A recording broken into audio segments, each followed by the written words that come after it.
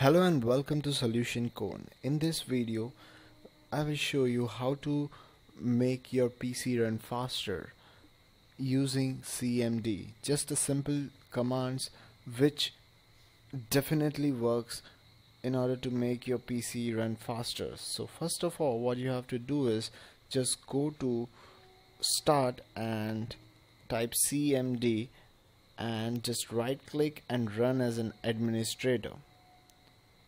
So it will ask you, and yes, so you have the privilege to change the settings now. So I'm using Windows 7.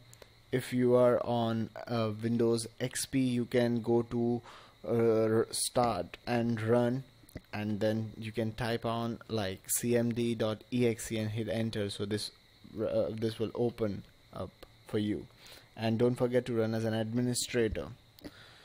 Now once you have opened this, what you have to do is I will just provide you these two commands in the description section, so you just need to just copy and paste it as it is.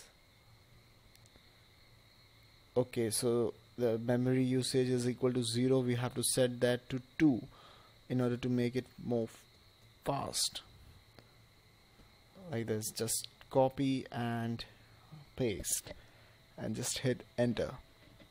So now just you have to do one thing, just restart your PC and yes, it would work. So this was my tutorial on how to speed up your computer using CMD. Hope this helps you.